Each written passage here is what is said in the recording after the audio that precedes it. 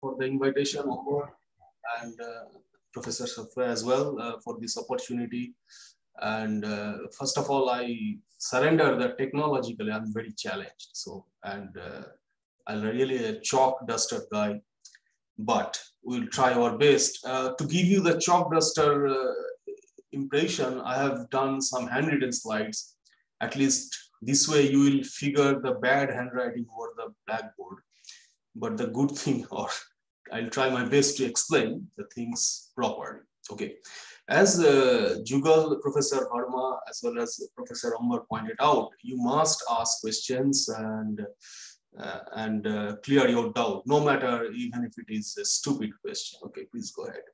And since this is the first lecture of this program, I like to give you a smooth start, rather. So I'll go a bit slowly and give you a lot of room to catch up few things, even if it is not directly related with the measure theory, what you're going to see. So it's about integration, the course is more or less. So I'll start with a very brief history of integration.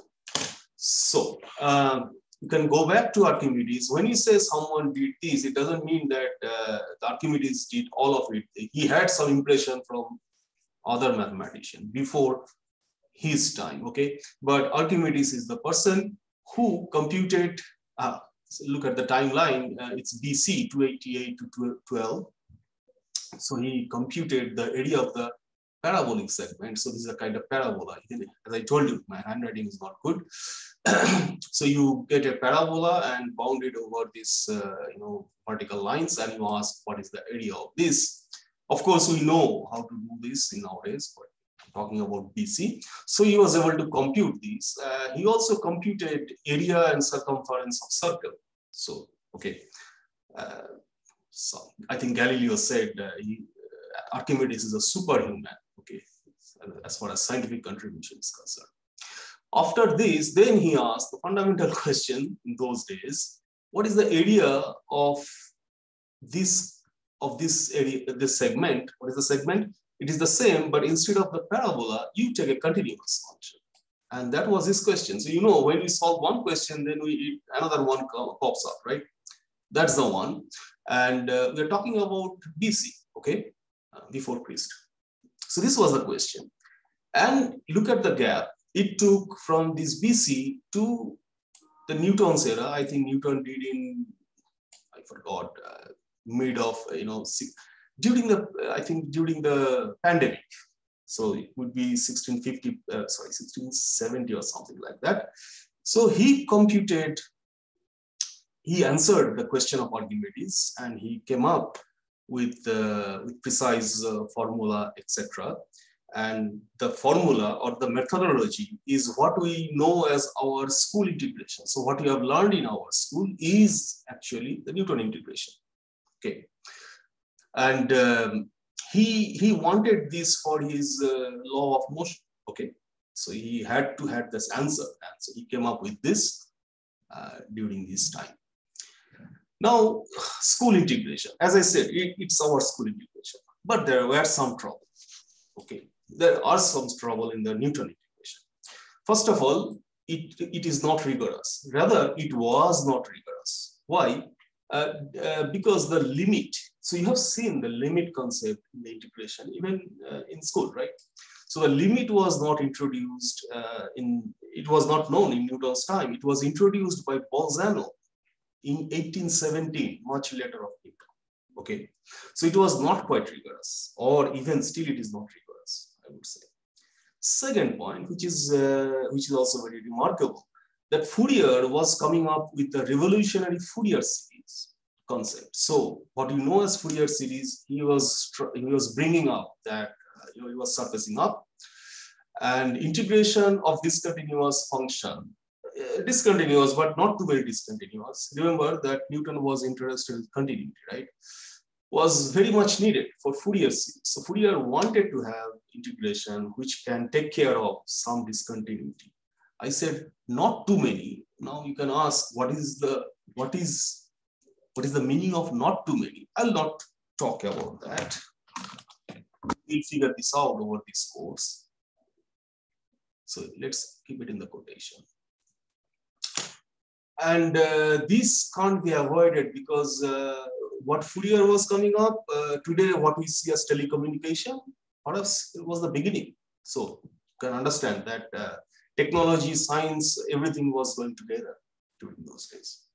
So Newton was not enough for Fourier or the related theory, okay?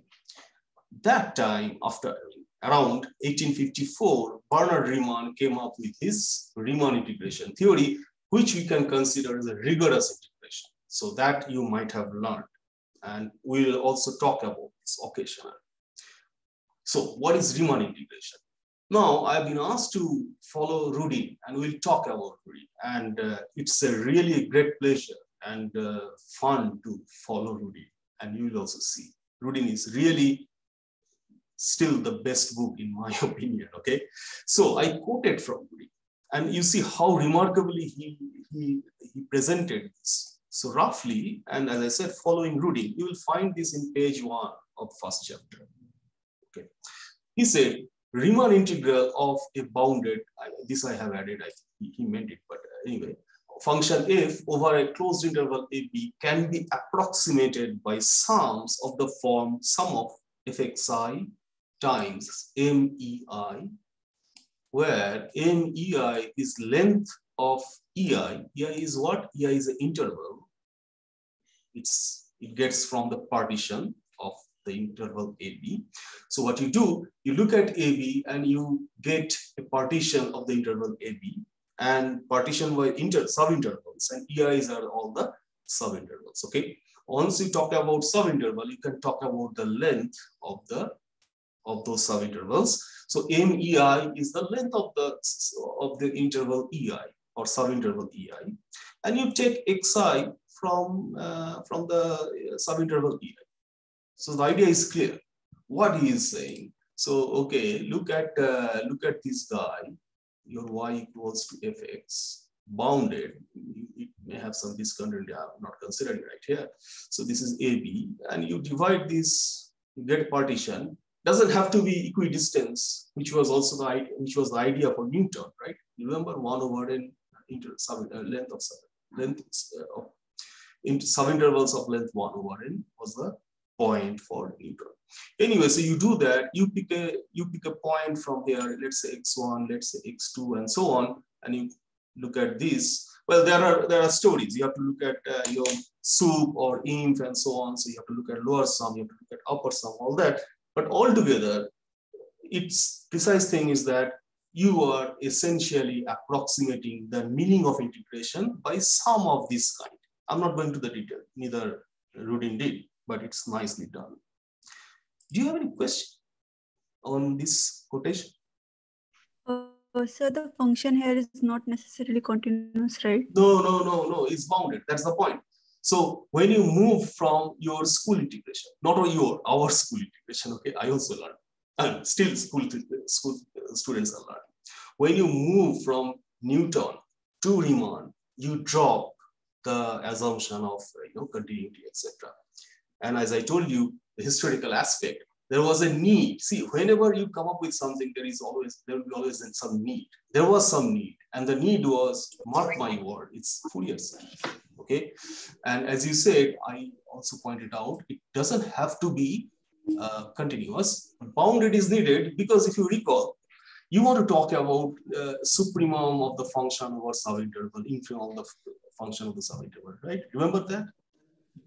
So bounded is, yes, sir. Yes, bounded is all you need. Continuity, no. But later on, you realized through your harder theory, etc., this function cannot have too many discontinuity, but it can afford a couple of discontinuity. Couple means what? We'll talk about in this course. Did I answer your question? Yes, sir. Any other question? Okay. All right. So Mark, so keep this in mind. This comment from Rudin, and often I'll just quote from Rudin because I really love it, and I am thankful to you guys, because for you guys I am again back to Rudin, and I really love it. Okay. Okay, so Riemann integration is pretty much this. I just draw this bad picture, but let it be there because I have to say something, which is part of philosophical again. But trouble again, so it's not perfect. Okay, the trouble is the following. This idea of Riemann integration doesn't go well with limit of function. That means you want to integrate a sequence, Fn, and then take the limit, or you take the limit first and then you integrate. And you ask, is it going to be equal? For instance, you take sequence of polynomials. Let's say the simple one. Suppose Fn equals to x power n, okay? And over certain interval, you integrate x power n and your value will depend on it, sure, right? Let's say 0 to 1, simple case. 0 to 1 x power n, you integrate your, your answer will depend on it, and then you take the limit. Then you change your mind. Okay, I look at the x power n that limit first over 0 to 1, and then I integrate from 0 to 1. Is this two is going to be equal? Not talk about answer. It's a little homework whether it does or not. Then you replace x power n by, let's say these are polynomials, and then you do some limit argument again, and you go other way. You ask this, and you move on. And then there is something called power series or Taylor's expansion, etc. You want to play with this game because often, you know what? I'll come to that. If you ask an example of functions, okay? So suppose I ask you, what is an example of function? Can you give me an example of a function? Let's say simple example. Simplest maybe? Fx equal to x square. Oh, okay. Let me try to note this down. Okay, right here. So you said fx equals to x square. So f will be my function, and I'm saying this is x square, right? Okay. Is there any simpler than that? Anyone simpler than that? Constant. Constant. Oh, wow, fantastic. So constancy. Anything after constant? Anything in between c and x square? Fx is equal to x. No, x. Okay, go on. So you might want to say x power n. Fantastic. Can I say then I take the sum of all these guys? Can I say is polynomial is a good answer? Right? Yeah. By the way, why you are saying these are good? Do you know the answer? Why we are saying these are good? Why they are good? They are continuous and differentiable. Continuous and differentiable. Is it that? Is there any other reason? Let's say I don't know continuous. I don't know what is differentiable. Is there any other reason? Because it is easy to divide them into small intervals and calculate the area under the curve. Oh, that's a very brilliant answer. So you said we can compute the area under this curve, is it? Yes, like this? We can calculate the area under the curve easily when compared to some other complex functions. Like polynomial functions are simple. I'm not in complex, I'm in real. Let's say real. Yeah, you are right. No. I mean some functions. More complex. Yeah, functions which are more complex. Very Polynomial functions are very simple when we go for calculating the area under the curve by dividing it into a small interval. That's a good answer. But can you make your answer a little simpler? That would freeze the issue. You are almost close. You said that you can easily compute the area, right? Right? Graph of this function can be drawn easily. Drawn easily. That's also a very good answer. Can I say, actually I appreciate your answer. All of your answers are right. But can I say you can actually evaluate the value of FA easily? Because you can evaluate, so you can compute the area, you can do whatever you say. Won't it be a bad answer then? Won't it be a good answer then, if I say that? You agree? You see, if you give me fx square, I can tell you what is f2, right? I can tell you what is f2.5. Is it not? Right? Right? So it's coming down computation. So give me a value. You can do it very quickly. But now after px, what would be the example of a function after polynomial? X exponential function e to power x. Exponential. Man, you brought it so fast.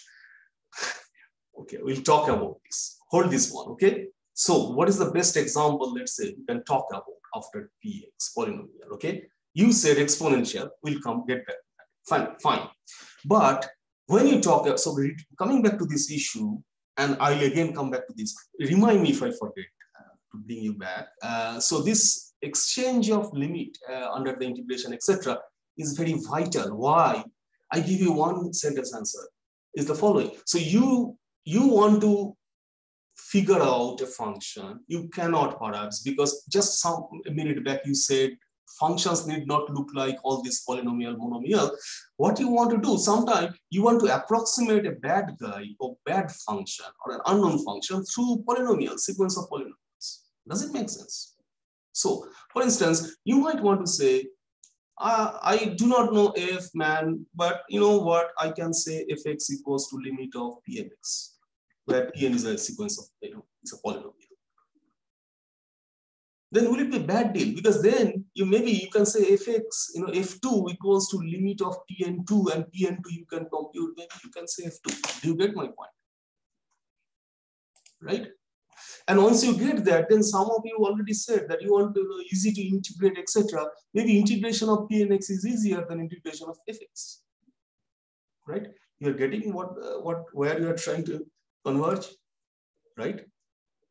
So do you see that we really want to, it's our job to figure this out, this limit and all this. You see that?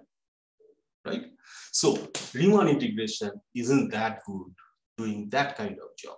That's strike one. Second strike, too many discontinuity. As I said, I'm not explaining the meaning of too many. Is it 5 discontinuity, 10 discontinuity, million, billion, countable, finite? I'm not talking about it. We'll talk about this.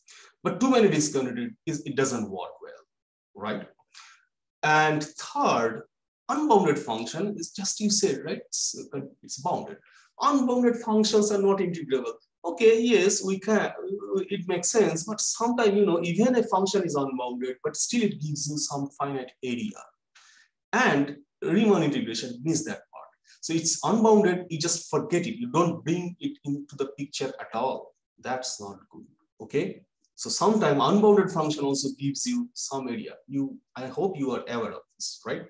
So even the area makes sense sometimes. It doesn't just work in that way. So there are too many issues with Riemann integration.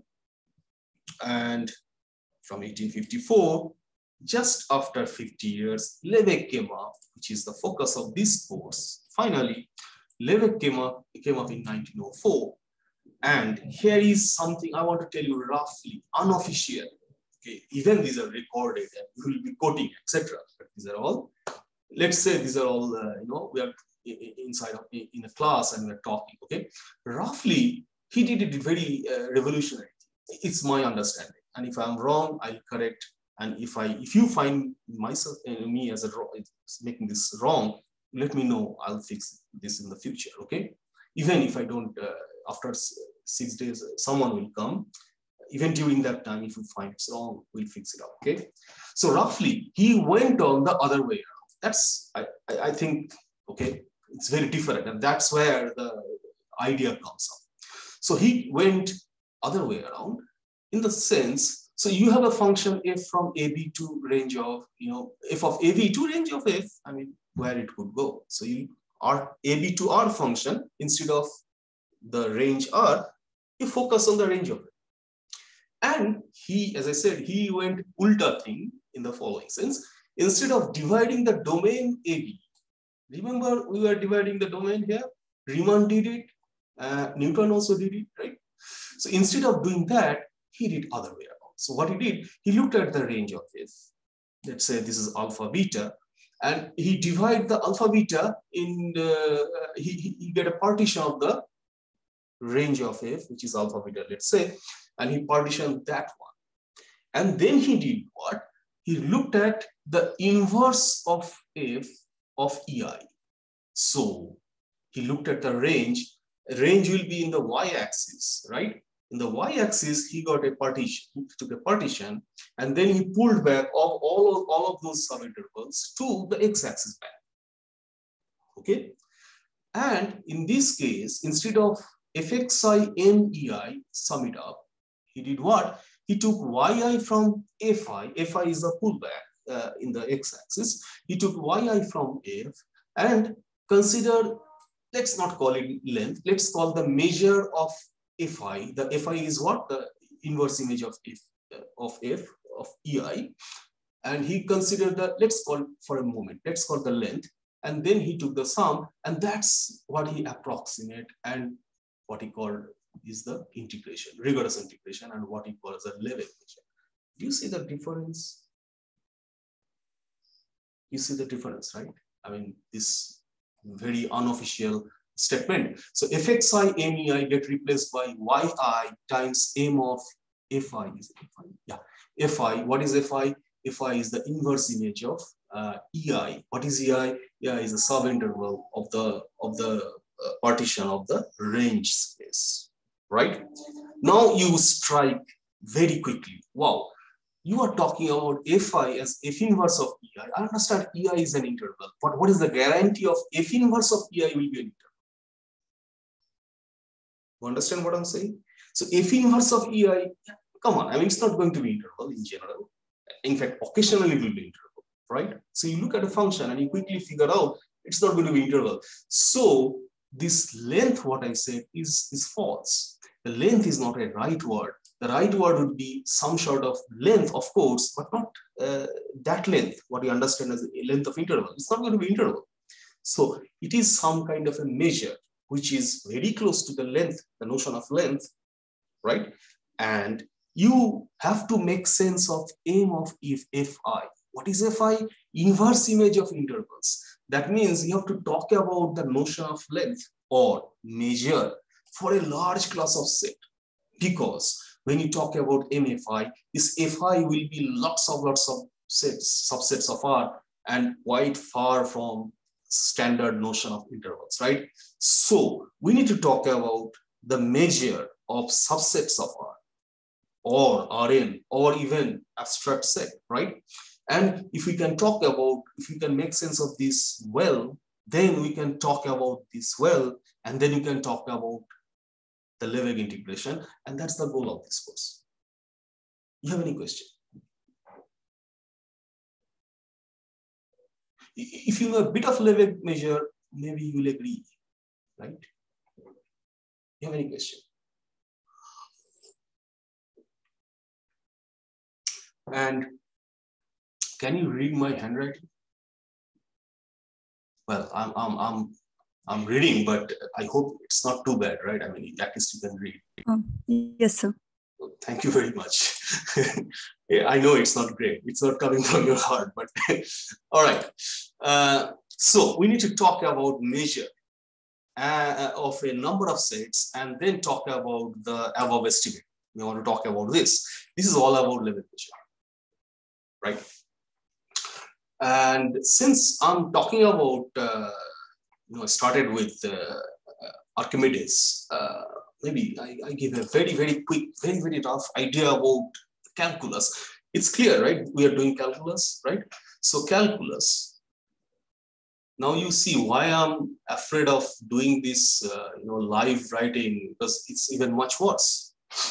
Anyway, so calculus, if you think, you can divide, if you remember your undergrad or even whatever you are doing. So there are two types, right? One is the derivative, another is integration, right? Correct? Would it be right if I say that differentiation makes a function rougher? Rougher means what? I mean rough. So in other words, a function is differentiable, but the derivative, when you look at it, the function may not be even continuous. Is it familiar to you? Right? So you take a continuous function, and the function you look at a differentiable function, you differentiate, the new guy, whatever you get, need not be even continuous. It can happen. So that's the meaning I said, derivative make function rough. It's not, doesn't make, it doesn't give you a better one. Okay, so it's a rough method.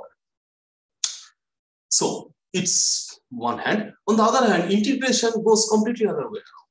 right? You remember, so if you start with the integrable function, the integration will be continuous. If you start with the continuous function and integrate, you will get a differentiable function. So the status gets improved. Do you agree?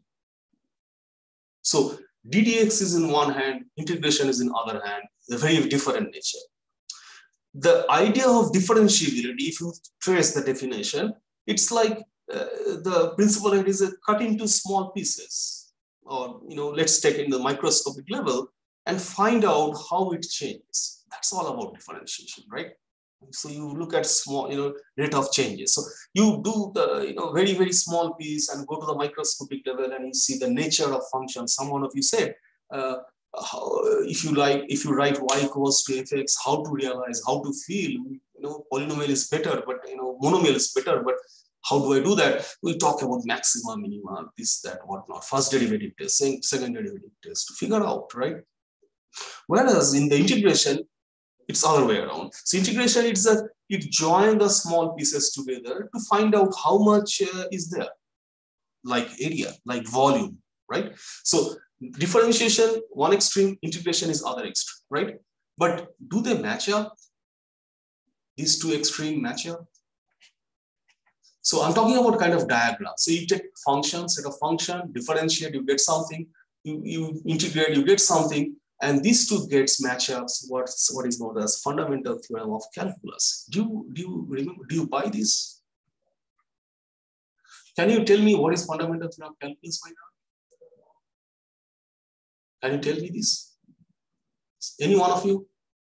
Oh, if a function is continuous on a closed interval. Let's say A to B, what do you want to say? F prime? Yeah, a function, yeah. F prime. Then the integration can be calculated only on the endpoints, and that will give us the result. Fb minus Fn? Fb minus Fn. Okay. Yeah. Okay, fantastic. Can you tell me what is so cool about this formula?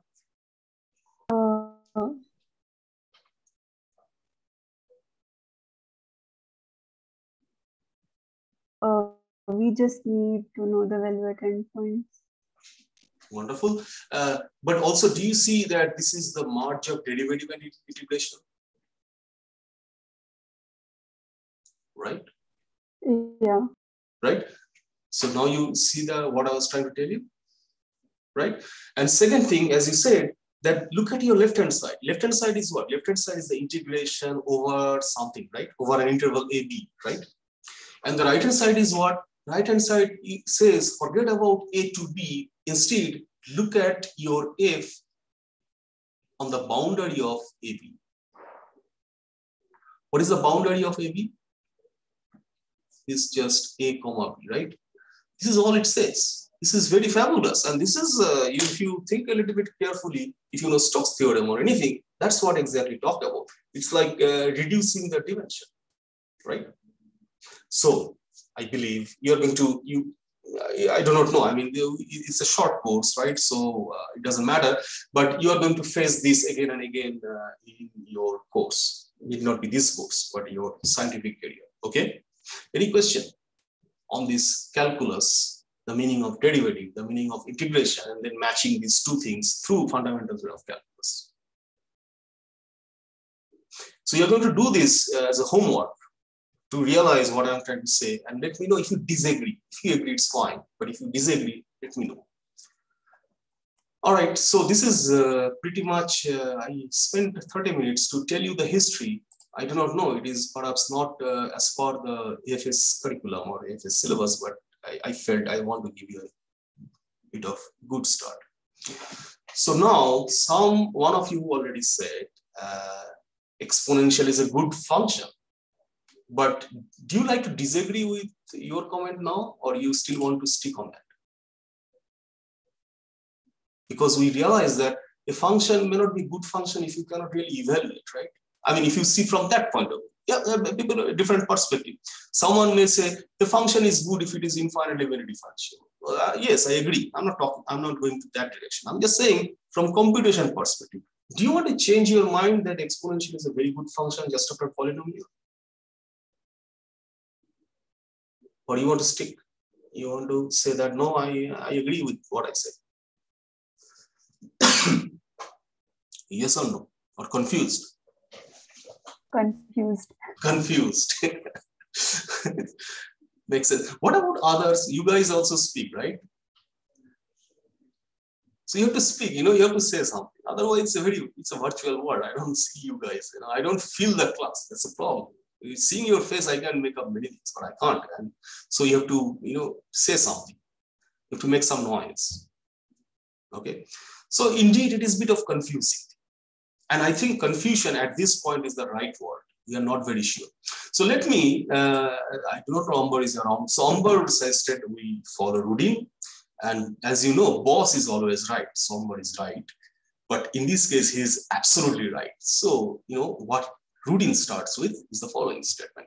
Exponential is the most important function in mathematics. And if Rudin says something, that makes sense, okay? So exponential is a really important function. And this is a prologue in his book. And I'm going to spend 1 hour. So today, 30 minutes, tomorrow, another 30 minutes. I'm going to stress on this part to justify, indeed, this is really worth looking at, exponential function. Even the details, what I will talk about, may not have a direct connection with measure theory right away, unless you start mixing complex analysis, measure theory, which is there, but may not be in this course. But try to follow this. Maybe it will be worth it, okay? So to talk about this statement, I will do some power series. As I said, even if it is not directly related with measure theory, but let's go along with power series. Before I talk about, how many of you don't know power series? Because this is virtual, everybody knows everything, right? Power series, or how many of you have the courage to say, I know power series, but I don't know what the heck is going on there. What is really, what is the deeper meaning of power series? Why one should do power series? I have just read definitions. It's nice of you. See, you have to know you don't know. And that's a very big thing. I really appreciate. Anyone else? Okay, you're not going to advocate. Okay, you're not going to say this. Maybe you know, maybe you don't know. But let's do this. And since you have time, tonight you are going to look at it, any one of your favorite book, and have a good understanding. It's one of the most remarkable part of analysis. And some people, I do not know, they don't get this idea. Okay, it's not good. And I'll go very fast, but it should be convincing to you. So before power series, let me talk about series, because power series, you need to know the series, okay? So series, okay, given a sequence of fine, from complex, you can do as is with real, no problem, but complex is fine for us.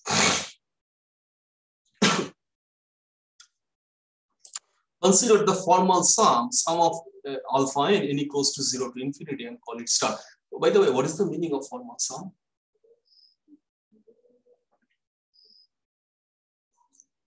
We do not address questions of convergence. Okay, wonderful. But then why I write that? Why I write this sum? So he said we are not talking about convergence, but we write. So the formal sum meaning is just that. So you just write. You don't ask the question. For instance, if you write n equals to 0 to 5 alpha n, you know the value, right? Because you know how to add 5 terms. If you give me billion, trillion, or zillion, or whatever terms, sum, I can do that. But when you say infinity, who can count up to infinity? There is no point. So it's just a formal. That's the meaning of formals. No question asked. So you just take it, and either take it or leave it like that. Okay, no question asked. So you write the sum and forget it. Okay. So that's the meaning of formal sum. So these may not have any value yet at all. And we have to make sense of the value. How we do that? Well, the standard thing. Look at the partial sum Sn. Now, this is very familiar to you, I'm sure. So k from 0 to n alpha k, that's what we call nth partial sum of the series star. The series, okay? There is no value yet attached to it, okay? We say that star is summable with some alpha scalar if this sequence partial sums converge to alpha. So if Sn converges to alpha, then you say, all right, it is summable and the sum, the value of the series is alpha. Now formal tag goes, disappears.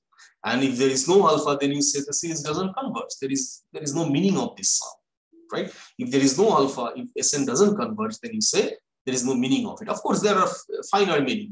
It may be converging to infinity, diverges to these, that, whatnot. Those are different, but you're not going to get a real number, and the issue is over. Okay. What is the meaning of when we write Sn equals to alpha? The limit of this. That means your standard epsilon definition, not delta n definition. Epsilon positive given, there is a natural number n, which should depend on, in principle, on epsilon, such that modulus of Sn minus alpha is less than epsilon. So you look at, let's consider this as a real case. You look at the point alpha, you go epsilon left and epsilon right, okay, in the real case, not in the complex case. So we'll do this very quickly. Since it's a first lecture, right? I can afford this. Alpha, you go alpha minus epsilon, and you go alpha plus epsilon. And you expect all of this Sn to stay in this bound. Finitely many you can forget, except that they're going to be close, okay? That's the meaning of sequence convergence of sequence, right? And we say, as you have seen, that sum of alpha n is alpha, or alpha, sum of alpha n converges to alpha. This is how we say. So this is all about series.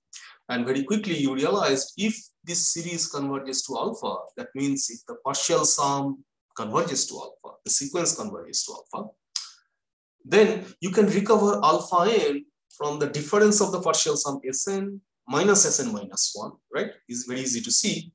And if this guy converges, then the second one will also converge, then alpha n will converges to 0, because Sn converges to alpha, Sn minus 1 also will converge to alpha, then alpha n converges to 0. This says a series is convergent would imply the tail alpha n converges to 0.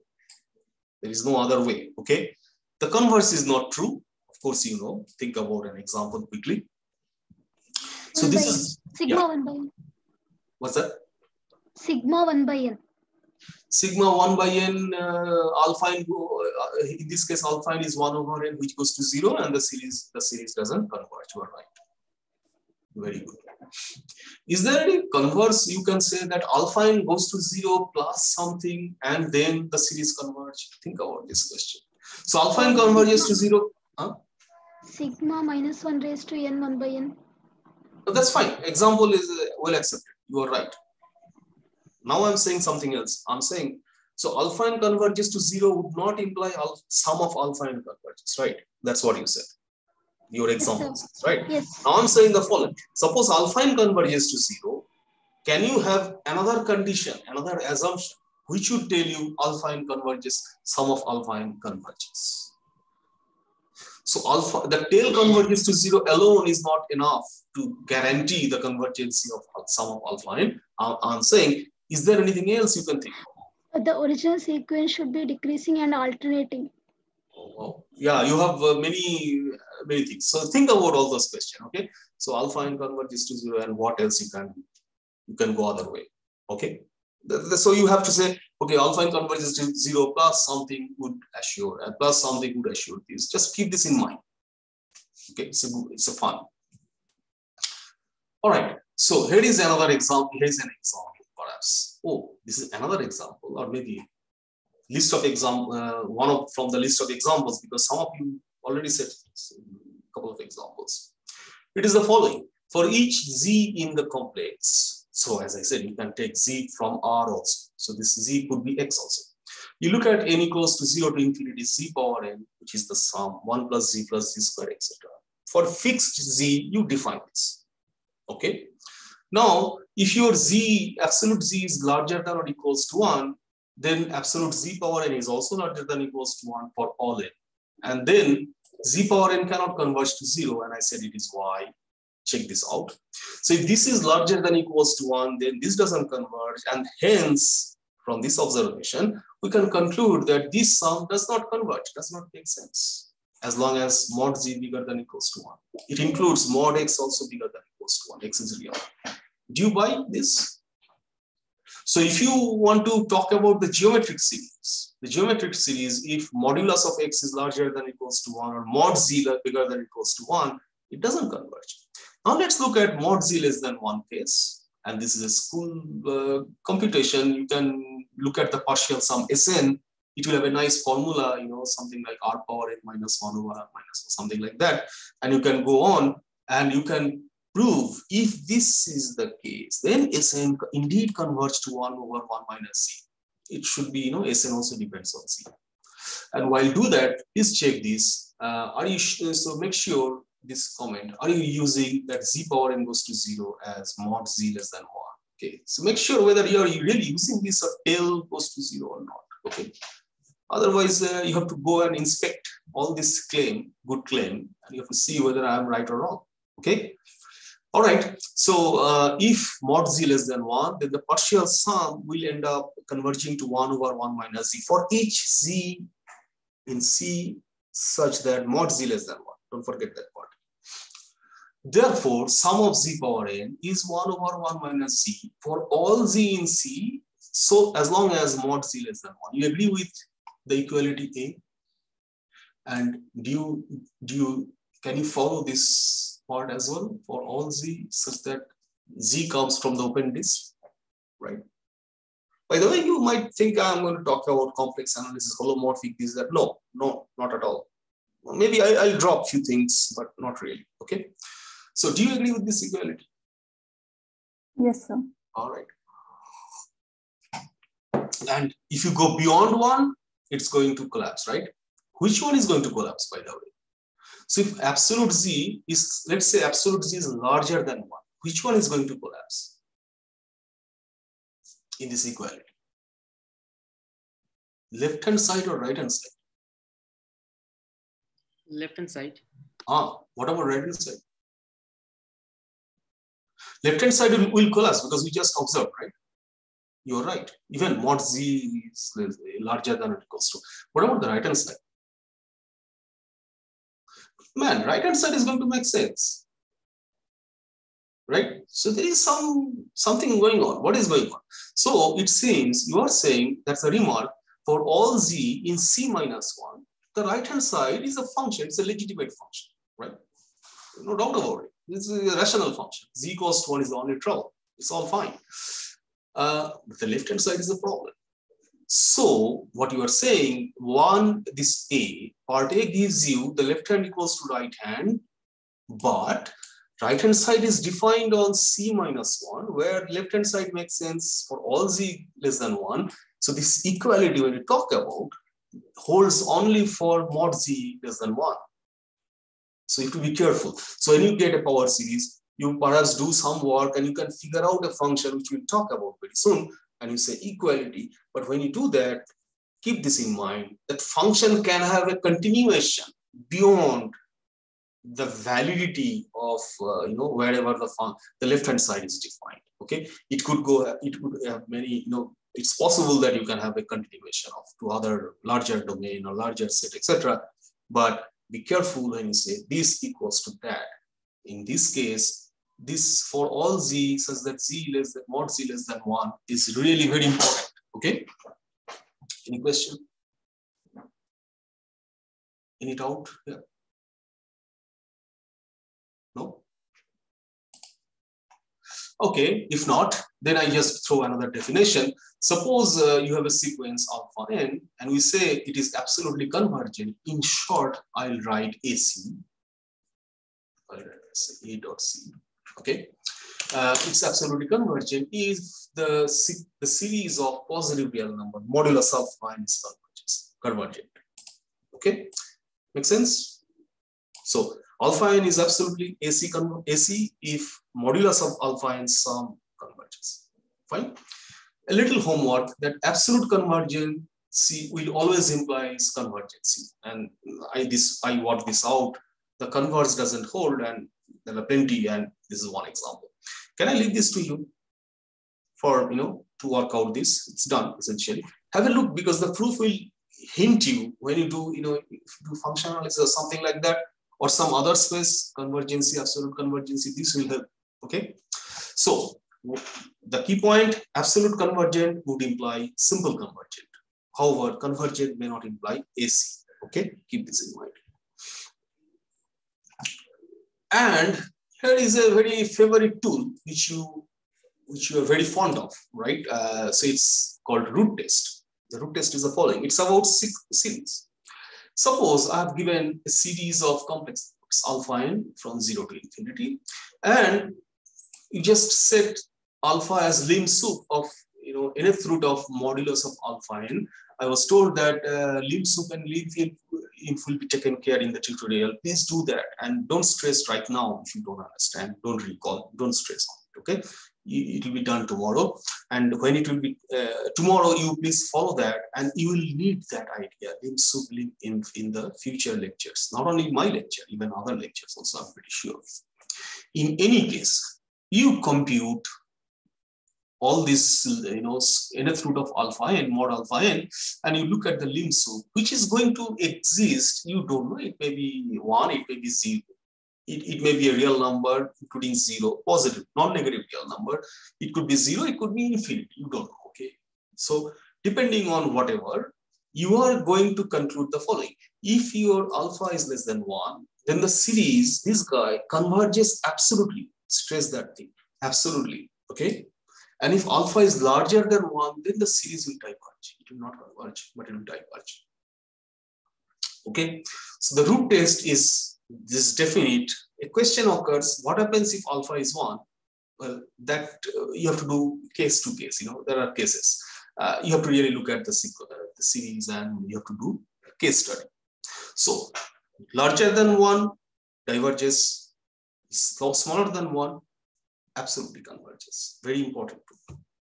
Now I'm all set to talk about power series, and I have 13 minutes left, 12 minutes left, and I'll talk about power series whatever extent is possible. Any question till this? This is a homework. Need not be, I do not know, may not be tutorial, because this is nothing to do with, this test doesn't have anything to do with measure theory. I have to be careful. At least not in the next few lectures, but you never know. But lim sup inf you should learn from the tutorial. All right. So if you don't have any question, now I come to power series. Remember, I promised you I'll talk about power series. And I promised you to talk about power series because I told you a quotation by Rudin that exponential is the best function. See, someone said best, it doesn't say even one of the best functions. He says the best function. That's a bit of statement, okay? That's quite a bit of statement. So we have to really honor his statement. And as I said, if Rudin says something, it is said. Well said, okay? Definition of power series. What is that? Alpha n is a sequence of complex number. Z0 is a fixed point in C. You can, by the way, if you are not very comfortable with C, well, you should, because exponential, I'm going to talk about complex, but you can replace this by R, no problem. No problem for time being. And you do what? You write again a formal sum. Formal, you understand now, right? I'm not going to talk about any meaning of it. Who cares? I am just writing this. So alpha n z minus z0 power n. Stop for a moment and say, instead of n from 0 to infinity, if I say this is a sum from 0 to, let's say, 100. If I say this, or whatever, some number, or some number capital N, alpha n z minus z0 raise n. Will you be happy with this guy now? You should be happy, right? Why? Because you can actually, you don't have to say any more formal sum. It is just a finite sum. You can talk about the meaning of it. You can evaluate. You can tell me the value, whichever z you wish. And for which z this will make sense, by the way. This sum will make sense, by the way, for any z, because it's, after all, it's a polynomial in z. Right? So if you give me a polynomial, I can talk about all the possible value of the polynomial at any point. Right? But the trouble or the difference from this and the left hand and right hand side is the following: is the infinite sum and it's the finite sum. And so we do not know the meaning of it in general, so to make sense of it. And to do that, that's the title we throw. So this infinite sum, the formal sum, is known as power series around Z0 with coefficient alpha n. So Z0 is given, alpha n is given, these are all given, and you just write the sum, call it power series, just like the series. So now, if you think this as power series, then certainly Z power n sum from n to 0 to infinity is also a power series centered at origin with coefficient alpha n is a constant 1, right? The geometric series is also a power series. And this is a very, very key example, by the way, power series. Now, before moving on, I tell you the comparison test, which again, I think you are very well aware of. If you are not, have a look in your favorite analysis book, okay? Suppose you have a series alpha n and beta n, complex series, not a problem. And beta n is absolutely convergent. So this guy is absolutely convergent. And what it does, this beta n dominates alpha n, the absolute alpha n, for all n, but finitely many. You know, when you talk about series, sequence, finitely many, it doesn't count. As you can see, you know, all I need to take care of the long distance thing, not something finitely. I think it's not an issue, right? So finitely many, you can forget because you can separate that finitely thing out, and then you look at the infinite part, right? So if this is true, then this weaker guy, I mean the dominated guy, will be also absolutely convergent. Actually, very easy proof. Please do this if you are not very sure about. I hope this will give you a chance to recall all the basic analysis thing. Okay, that's another reason. So more, I hope you don't mind doing all this. All right. Second thing is the key. Why I'm telling one. That will be clear in part 2, and understand this part carefully. So if you agree with comparison test, now you do what? You take a power series centered at origin. You know, you can always take power series centered at origin because you can trust it. You can forget Z0. You can consider Z0 to be Z.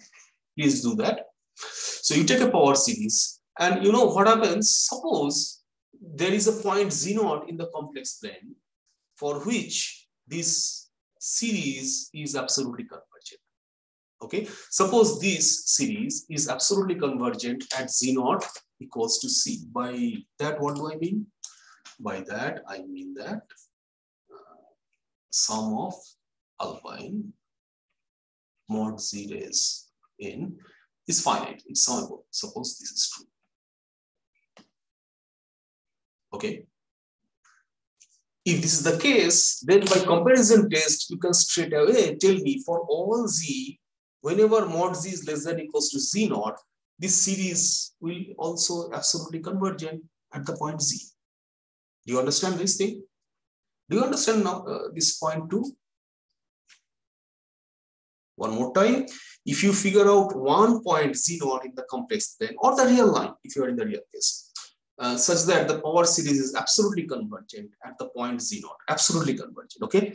Then by comparison test, any Z modulus less than or equals to Z0, the series will be absolutely convergent by comparison test, right? Now, this is very strong comment. Do you agree with me? Why it is strong?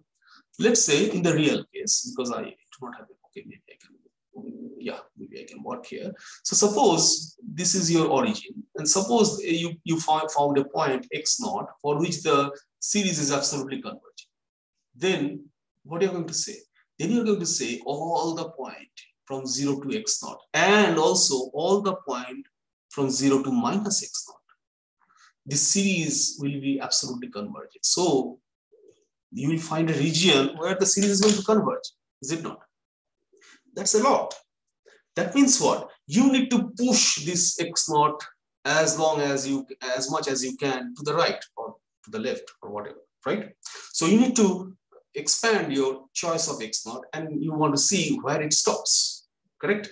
And that's precisely done by the popular theorem, what you use, I guess, known as Hadamard theorem. What this says, I think this has a different name. So Hadamard is all I know. Don't worry about the name. It may be something else. So given a power series a n z power n, again, I'm taking the center as 0. Don't have to. You can take z0, translate everything accordingly. And compute 1 over r lim sup of the nth root of modulus of an, which you can, under the assumption the value might be 1 over 0, then you consider infinity. The value could be 1 over infinity, then you consider that to be 0. So these are the standing assumption. Okay. So you do that, then for all z in the disk of radius r centered at origin, that's the definition, the power series is going to converge absolutely. Number 1. Number 2, if you go beyond this closure of the disk, the power series will diverge. Right? And the proof, I leave it as homework, not for tutorial maybe, because this is a very standard thing. It's a very simple, at least it should be simple today if you look at it, I promise, okay? It is a simple, just you have to play with the definition of R and the comparison test. So comparison test and the definition of R, if you play with, you'll figure this out very quickly. Here is a remark about uniform convergency. I'm not going to recall it. I'll have to skip it. You can have a look by yourself. But I like to draw the picture. All in all, this is the following. So you have a power series, a n z minus z naught raised n, and then you quickly compute r as 1 over lim sup of the nth root of modulus of a n. You come up with a number. And suppose by chance your r is positive, there is a possibility that r is 0. You know some example. Let's say r is positive. Yeah, r equals to 0 also makes sense in this scenario, but let's say r is positive. Then what is going to happen? You are going to look at the ball of radius r. Look at it. So this is your z naught, and this is the disk of radius r. I do not know why it stops here. It should go there, right? It should go all the way to the boundary. Okay. And then you say the following: inside this disk of radius r, the series converges absolutely, perfectly. Outside the boundary, okay, the series diverges. Absolutely clear picture. So this is what I wanted to stress. Okay, absolute convergent, interior, divergent outside of the boundary. On the boundary, nobody knows what is going on. That you have to do physically. You have to check physically. Okay, on the boundary. And if you take a slightly smaller disk, the closure, if it fits inside of the open disk of radius r, then the series is going to be uniformly convergent. I request you to have the notion, this uniform convergence here, which I explained. Proof also, have a look. I'm going to share this slide. Have a look tonight, and you can then completely understand what is really going on. And this is all about power series. Trust me. Oh, well, there are a few more things. Of course, there are a lot of things, but the basic idea of power series. By the way, if your limit of an plus 1 over an, this exists, then this lim sup formula is going to be equal to that. And perhaps that's what you compute most of the time. Okay. So the idea is, I have 1 minute perhaps.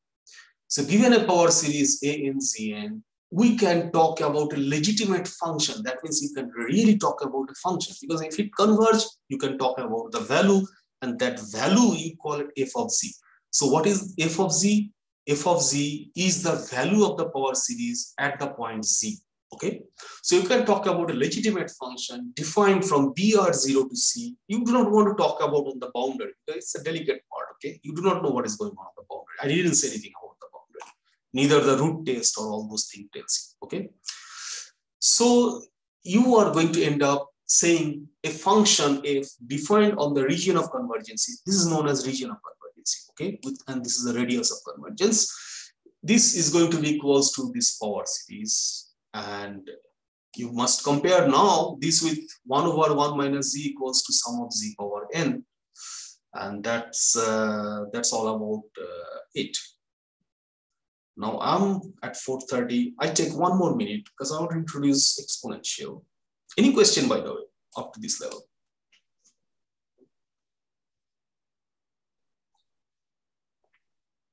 Am I talking too fast? Perhaps because these are very basic. But don't don't think I should do first because basic, but I now have to cover the certain things, what has been assigned to me. So, any question? No? So it is clear. It's good. Then it's good. The example. The example, my friend, what you said a few minutes back, consider the power series z power n over n factorial. And as I said, this lim formula becomes simpler if you can prove that lim of mod an plus 1 over n exists. So you compute mod n plus 1 over an. In this case, it is very easy. N plus 1 factorial over n factorial, that is n plus 1. And then n plus 1, n goes to infinity is infinity, right? If it is infinity, then the radius of convergence is all over C, right? And then it tells you this power series is defined all over C. So it is absolutely convergent for any Z. It is also uniformly convergent on any compact subsets of C, right? And that's the definition of exponential function. Exponential function e power z, sum of z power n over n factorial for all z in C. This is just a notation, left-hand side should be in principle f of z, but we need to respect Euler for that e. Euler started saying e, however, perhaps he didn't mean for his name. There were many value of e those days, I think, that came up. Gauss is another guy who is responsible for exponential. Anyway, so this is the definition. And as I said, e power z is just a notation. It is a function of z. So if you are not very sure, you can write f of z, but after a day or two, you should go back to e power z. And that's where I stop. Any question? Yeah, so can we stop recording, sir? Sure. Yeah.